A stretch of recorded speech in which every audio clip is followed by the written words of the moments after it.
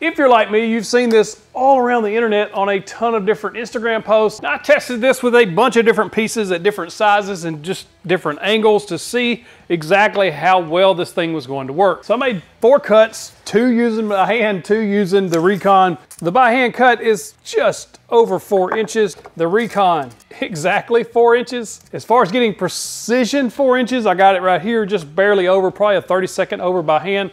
But it was much, much faster to use the Reekon versus measuring each piece by hand. However, for short pieces, I love this little thing. It works really well and it's really accurate. But for long, repetitive pieces where I'm gonna be cutting the same piece over and over, I'm gonna use my stop block system.